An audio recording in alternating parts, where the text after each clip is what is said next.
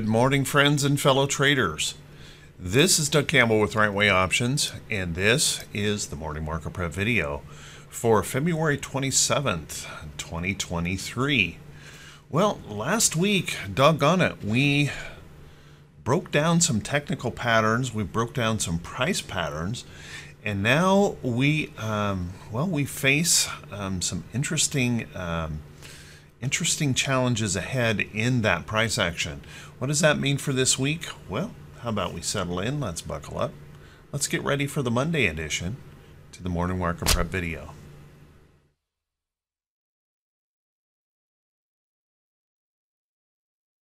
Good morning once again, everyone, and thanks so much for being here today. I truly appreciate it. Let's take a look at these charts and see if we can figure out how we may want to approach the market for today. Well, first off, we have a situation here in the diamonds, as you can see, where, well, we really create a little bit of a problem. Notice right in here, this is a fairly substantial price resistance area in the chart. It was a support area that we failed, and I want you to look back across here. This is actually a massive price level in the chart that we're going to have to deal with now on any rally back up. And if we take a look at our technicals here, we've kind of got mixed technical data here with the price action data. First off, notice that we failed our 50-day moving average here. That's that blue line right there. And you'll also want to notice that we've got a 34 EMA up above. It's getting ready to cross back down. We've got our 500-day above, so we've got a pretty substantial resistance area, not only in the price action of the chart, but also in the technicals of the chart. And if we go back and just clean up that chart just a little bit and just look closely at the price action, you'll notice that we've got that little bit of a complication in here of that possible downtrend being in play. And the reason I say possible is because we broke this low, and we haven't broken this low just yet, as you can see. Or maybe that ends up in being just kind of a double top situation right there in the chart. Now, looking down here, we held support in here. That's a nice sign. We're seeing a bounce back up here this morning. So what does that mean? Well, I would say as those bulls try to push back here and defend that support area, what we're going to be watching for is this resistance level, somewhere between right in here. Notice that resistance right across that area, and that possibility that we could push it a little bit higher to that really strong resistance area up in here. So let's watch that closely. If remember, we could rally back into here and still show a failure, and that possibly would set a downtrend a little bit steeper to the chart. And if that down lower high were to come in, that's where I'd worry about this support potentially being broken in the chart. So keep a close eye on that. Now we add to the complications as we look into the SPY. Take a look at the SPY in here. Obviously we broke some support levels in this chart. Push down here, trying to find some price support right in this area, and there is some price support right in here. If you'll notice, it's actually a little bit deeper in that price support. But the reason I think we probably bounced, first off, you'll want to notice this is that original bear trend break, and we broke back below it, but this morning we're trying to bounce back right back above that area and hold onto that bear trend support.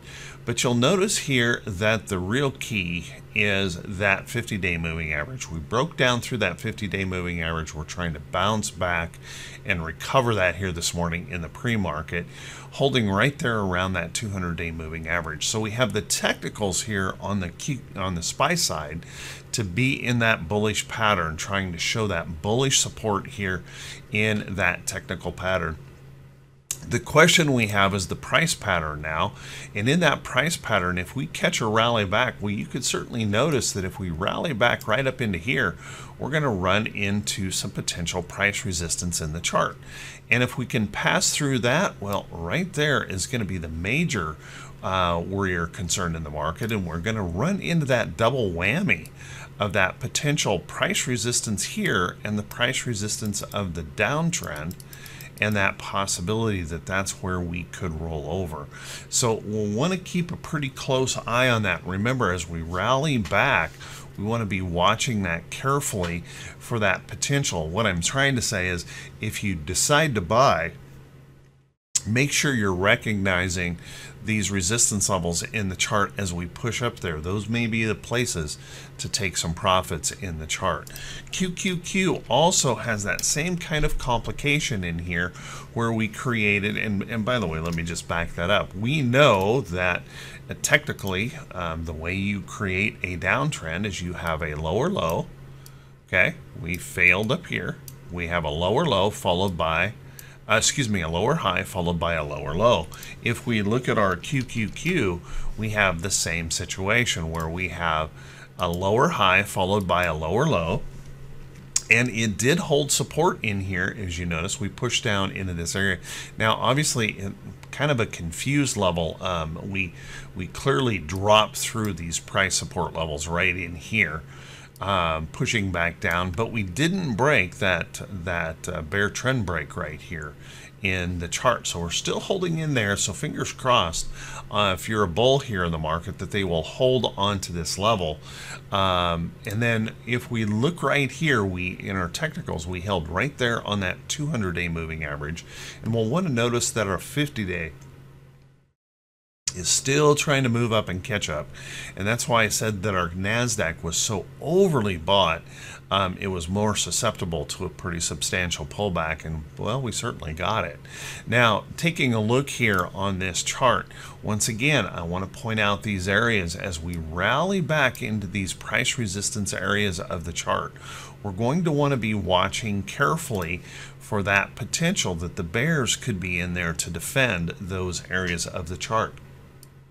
If we could rally right back up here to this support break right in this area on this current price action, well, I would be watching this area right up in here, this possible resistance area, and that place where we could create that next lower high in the chart. So again, if you're bullish and you push into this trade, just make sure to be watching those resistance levels, and maybe a reason to be taking some profits up in that region if we can get up there. So watch that closely. Our IWM, same situation here, maybe just a little bit more on the bearish side in the actual price pattern itself. On the technical pattern, we're still quite bullish. We held above our 50-day moving average. So I can't, technically here we've got a pretty good chart in the IWM, but we're running into that major price pattern complication here in the chart, in this rally back into these resistance levels.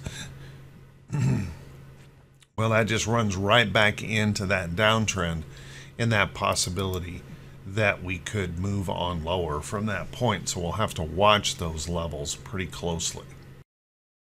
Let's take a quick look at our VIX. Our VIX, whoops, wrong chart. Our VIX, as you can see, was a little bit confused on Friday. We tried to shoot up, pulled back from the high, kind of danced around here a little bit as we sold off. But the thing that we might want to pay attention to here in the chart is fear has crept up here just a little bit. We broke this downtrend here in that fear, and as you can see, we're holding, at least at this point, above a little bit of price support. Now, I suspect the bullishness that we're seeing this morning could break that down here this morning, but we have some data coming out that could change our morning open here very, very soon. So watch that closely here in the market. This still is yet to be decided. Remember, I don't think the bears really gain much control unless they hold a higher low in here and we start breaking some of these additional resistance levels to the upside. Let's take a look at our T2122. For you bulls out there, this is probably the most hopeful in the chart. In the T2122, we did push down in here to that bullish reversal zone, And although we pressed back up here at the end of the day, come out of that zone here, we'll want to watch that pretty closely because we have some data this morning. Although we're showing bullishness in the pre-market, and this pre-market pump that we get every day is just kind of ridiculous anymore. But if you keep a close eye on this, you'll notice that, well, if that data comes out this morning and it finds reason to embolden those bears, then we have opened some more downside opportunity if those bears find reason in the data. And then if we take a look right in here, we've got a pretty good upside opportunity if those bulls find inspiration in that data today. So remember, T2122 doesn't tell us direction. It just tells us those pressure points that we may see here in the market. And if we take a look at our T2108, well, our T2108 had a little bit of bearishness coming in there on Friday, pushing down. But I got to tell you, I don't think this is a game changer at all. I don't think the bears in any way, shape, or form have confirmed control of the market, despite the downtrends that we're starting to see developing, particularly in the SPY, QQQ, and IWM. So we have still have this bit of an uptrend holding in here, and all we've done is relieve some of this major pressure that we saw here in the market, overly bullish pressure here in the market. We've relieved that. We're down here around that 50 area of the chart.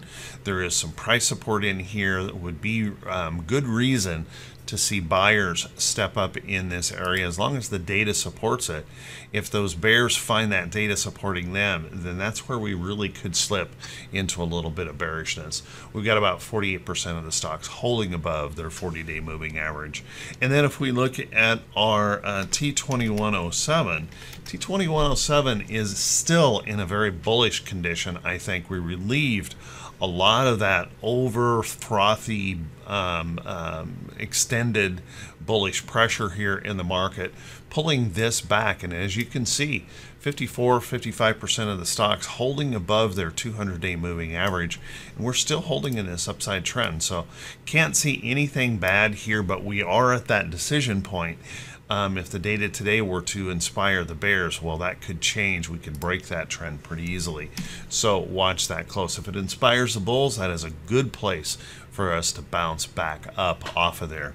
And then if we take a look at our T2101, well, T2101 has been very, very confused. And I think with these big swinging whipsaws and overnight reversals, a lot of confusion here in T2101, and we're really not getting the best of data in here because, well, we just keep whipsawing every single day in these big overnight reversals and whips. So watch that closely. Now, if we take a look at our economic calendar for today, this is what I was talking about. Our economic calendar, we've got a couple of data points here this morning that could be market moving. So first off, the biggest one is the durable goods data. We'll want to be keeping an eye on that. And consensus this morning is suggesting that the durable goods number is going to come in with a negative in front of it. In fact, a negative 0.4. Last time we were at a 5.6. A negative 0.4, if the consensus is right, would be a substantial bearish swing in our durable goods numbers, and that easily could bring out the bears. So watch that closely. They're looking at ex-transportation coming in at 0.0 and core capital goods coming in at a 0.1 negative number, which is a little improvement over the last on the month over month. So watch that closely. That headline number could really have the potential to bring out the bears if it comes in like that or worse than that. If it comes in better than that, well, then the bulls may still have the edge here. Now, keeping in mind, after that, at 10 o'clock, we're going to have pending home sales. We'll want to watch that. The Dallas Fed manufacturing numbers have been horrible. you know, our manufacturing and PMI numbers have not been good. So we'll want to keep an eye on those as we progress through this week. And we keep in mind we've got a 3 and 6 month bond auction as well. And the reason I say that is because as we move into the week, notice we've got a Chicago PMI coming in here, but we're going to have international trading goods, Case-Shiller coming in here, a lot of housing data coming our way, consumer confidence number coming in, so kind of keep an eye on that. And there's another one of those Richmond Fed numbers coming out where those manufacturing have not been good. I do think it will be interesting on Tuesday to pay attention to these inventories. We've been seeing those inventories creep up. That shows that weakness of the consumer. If they continue creeping up, that could be an issue for us as well this week. Then we got that PMI manufacturing, ISM manufacturing, construction spending, petroleum status, jobless claims, productivity and costs. I forgot motor vehicle sales are in there, natural gas, the Fed balance sheet, and probably that ISM number here on Friday will be pretty important. PMI composite, and then a couple of Fed speakers. So that's kind of our week. But right now, big focus for this morning is going to be that durable goods report that could easily reverse this pre-market bullishness going on here. So be prepared for that possibility. Then let's take a look at our earnings calendar here for today.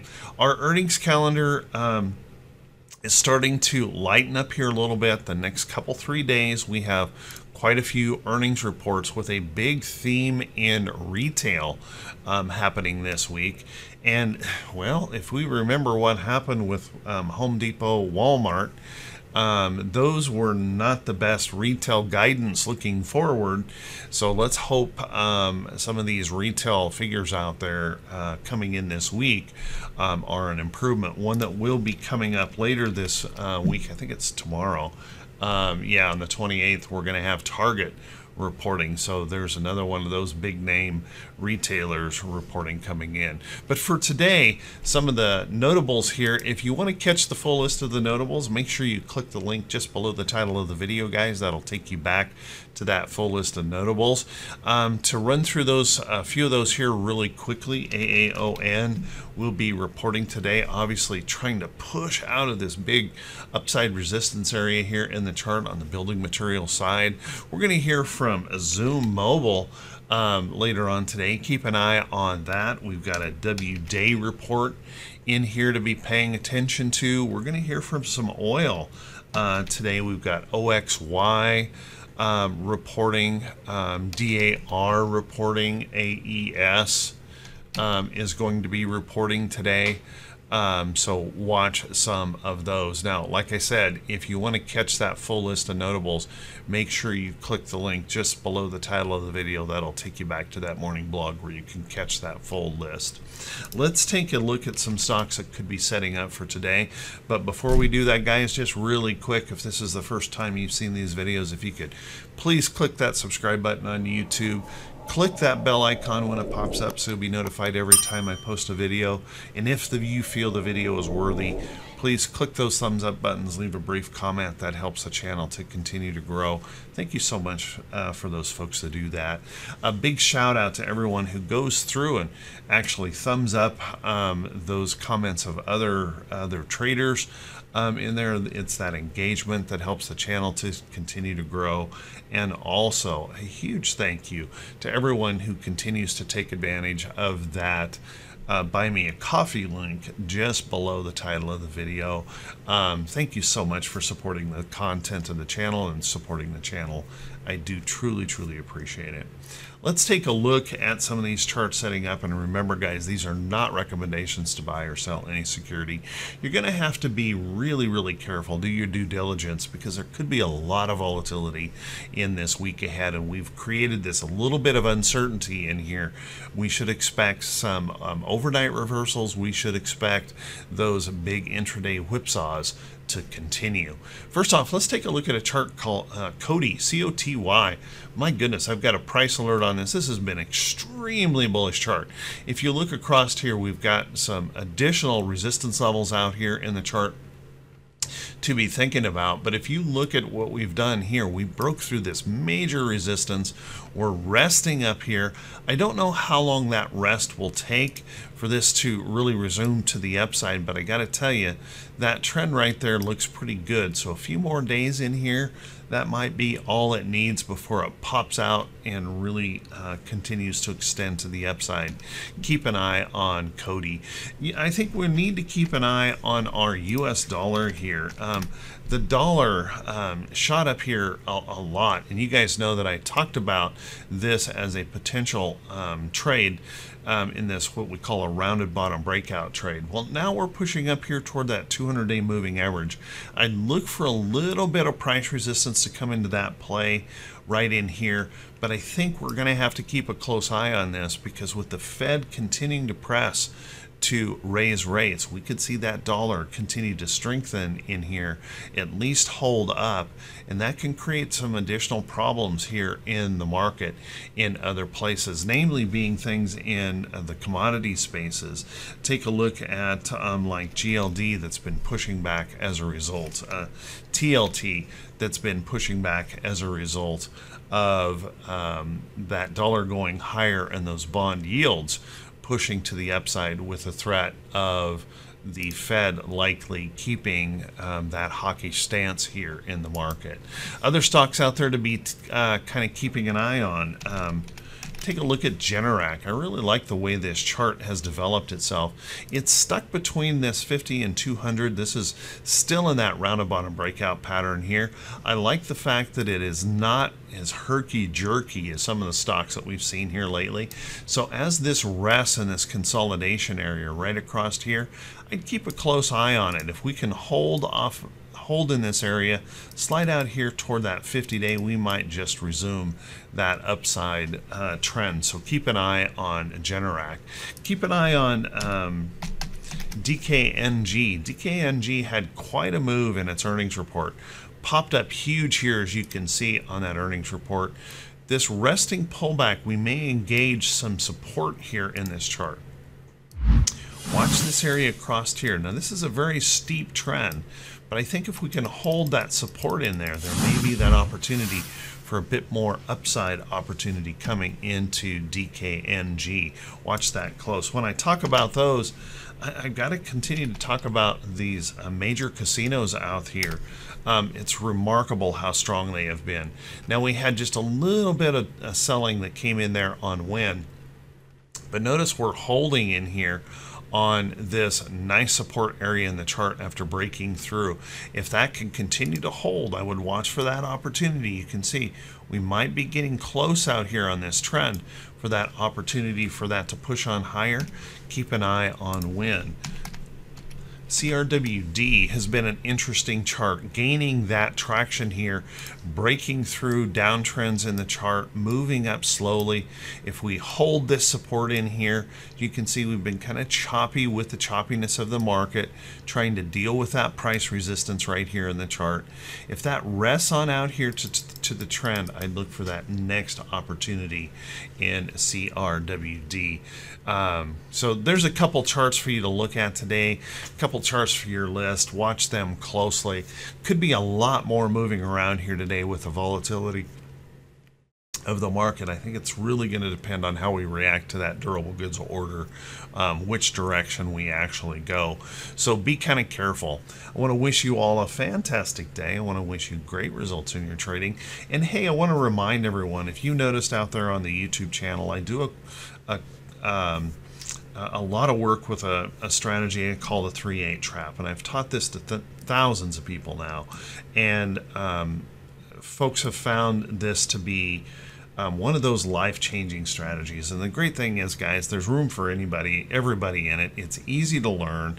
It doesn't require you to be any kind of superstar trader. It doesn't require you to predict the market. If you're tired, sick and tired of all of these wild predictions in the market that just end up kind of burning you and tearing up your account, well, maybe you might want to consider this class. We have this class coming up, the first one being on Saturday, the March 4th.